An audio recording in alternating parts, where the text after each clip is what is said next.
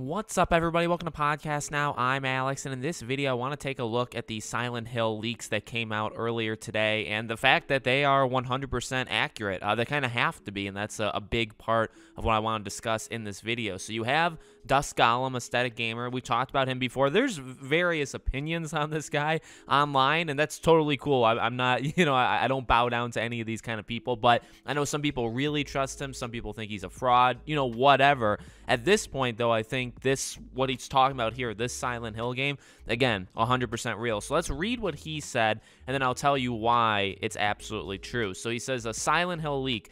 There's a lot I'm not sharing for now. This is from a relatively new source for me, but I have been given more than enough proof to believe them. I will also mention the names Anita and Maya, SMS messages, and this is not the only Silent Hill game in development. The shots. Now, let's take a quick intermission break because these 4 shots were actually taken down. Now, I won't show them either just for the simple fact that they were DMCA'd, and that's a huge part, by the way, of why this is real, okay? Because Konami felt the need to literally protect real things that they are in development. So, I get it. I get I don't like DMCAing, I guess is what I should start off by saying. But I would understand, them doing it right. It's a leak. They don't want this kind of information getting out there. But by doing that, you just confirmed it's real. So you actually just confirmed it yourself. And it's just a funny self-own, I guess, in a way.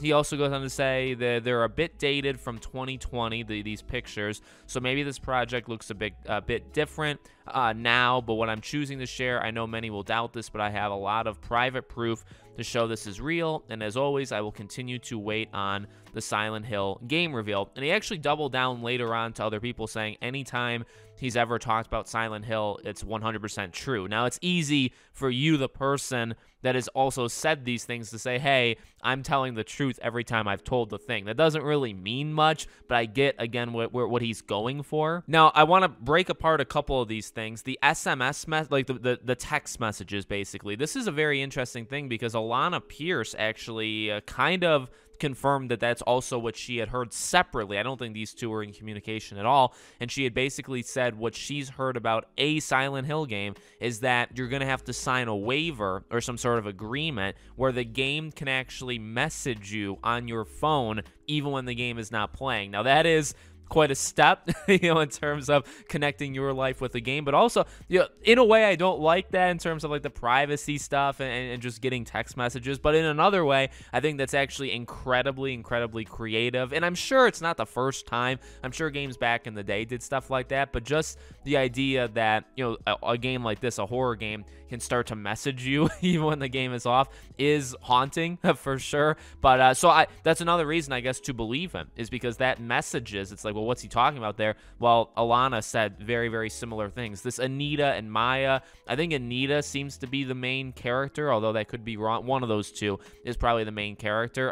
Again, there's solid stuff here. The pictures themselves, by the way, I mean, they just are real. That's the most damning thing to the argument that, oh, he's just making it up. No, I mean, Konami, again, they took the pictures down because they are real pictures. So, yeah, it sucks that he had to take them down. Otherwise, his account would have been locked. Actually, his account was locked, and then he had to take the pictures down, and the account was unlocked. But it's all right, well, the pictures are absolutely real, so the game is being made. And remember what he says, that this is not the only Silent Hill game in development. He also, he doesn't say it here. There's another bit where he keeps going, where he says it's connected to Sony. I guess I really should have said that earlier on, but here you go now. So this one is a Sony, whether it's Sony funded or, whatever's happening, but that's a big part of it as well. I think there was a couple other smaller details dropped too, but, I guess why that's important is because we've heard, right, the Bloober team, makers of Layers of Fear, right, that's kind of their biggest thing,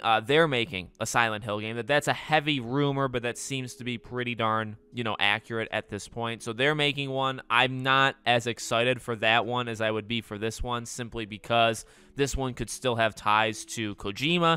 This one does have ties to Sony, Bloober Team is not the most polished of studios out there in the world. I'm sure I'll play that Silent Hill game, but I just don't think it's going to be the better of the two. But gigantic. So, you know, I know we've talked about Silent Hill for years. I know that's why people are so skeptical. Like, trust me, I get it. You know what I mean? I get why people are skeptical. I get why people would say, you know, we've heard this forever. I'm just not going to believe it. That's totally cool.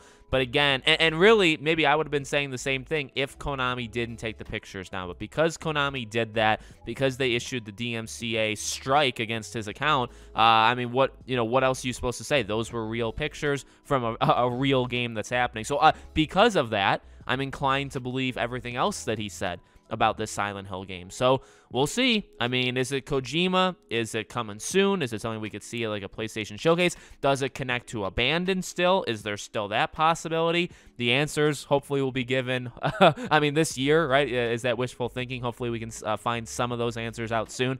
So let me know what you guys think in the comments. Make sure you guys are subscribed to the channel. Bell icon turn on so you know when all these videos go up. And I hope to see you all on the next video.